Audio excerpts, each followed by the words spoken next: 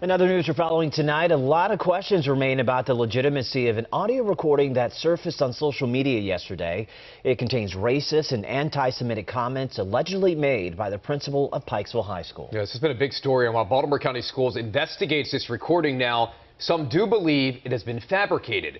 WJZ first brought you this story last night right here on WJZ News at 5. And Jessica Albred spoke with an artificial intelligence expert and has the details for WJZ.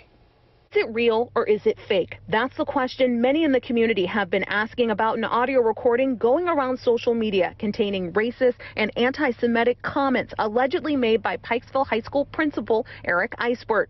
WJZ is choosing not to air the recording at this time because we cannot verify the authenticity of it. But we did have an expert listen to it to try to learn more. Hani Fareed is a professor at the University of California, Berkeley, specializing in digital forensics and authenticating digital media. I don't think you can say that this is an authentic recording. And that's not to say that it's fake.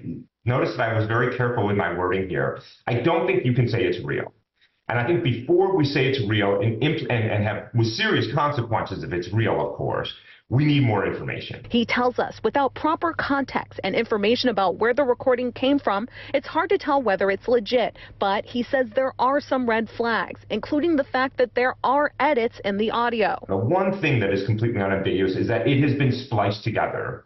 There are 6 moments in time, and in fact, if you listen to it, you can hear the splices. They're actually quite apparent. A spokesperson for Baltimore County Schools says the recording is under investigation. WJZ went to Eisbert's home Wednesday morning to see if he would comment on the recording. Hi, I'm looking for Principal Eisbert. A person spoke to us through the front door. We'd like to know, like, his background, I guess, because...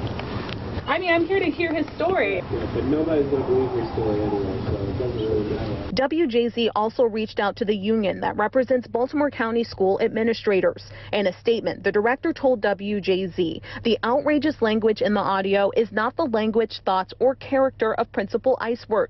We support the BCPS investigation and will provide our full cooperation. We ask that there be a pause in any rush to judgment and that we act respectfully to his family, staff, and to each other.